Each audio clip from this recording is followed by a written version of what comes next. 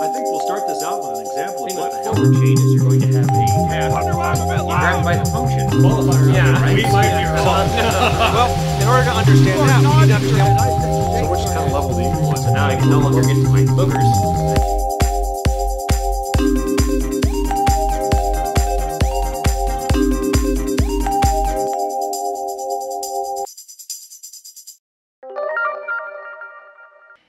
Alright, so check it out. Naturalistic teaching.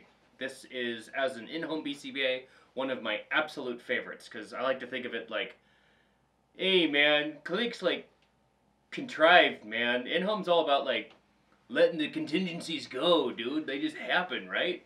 And you like totally capitalize on the moment, man.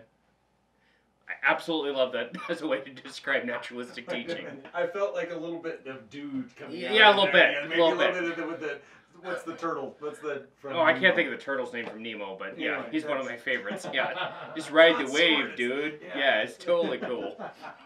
So, you're going to take that discrete child training piece, right? Keep that in your head. You got those ABCs that we've been working with.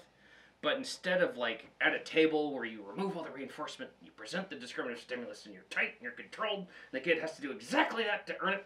And that's all they can do and that's all they're working on. This is way chiller. So it's more like the skills are already present. They just need to have that frequency increased. Reinforced.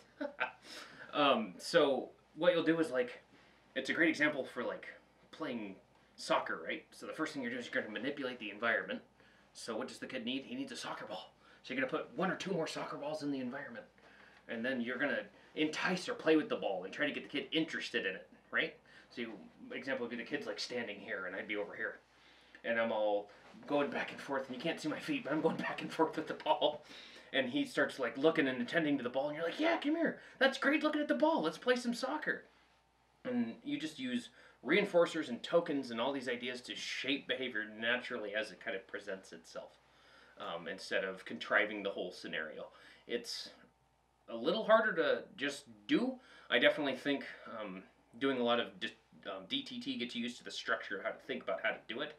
It's definitely kind of like a technician level up kind of way of teaching. But usually I've done more like imaginative play.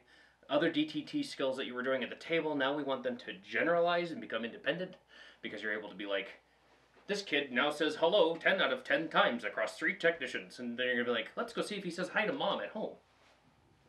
And program from there. You're going to do the same type of prompts. So you're going to have manipulating the environment, right? Mom comes in the room and the kid's playing his game.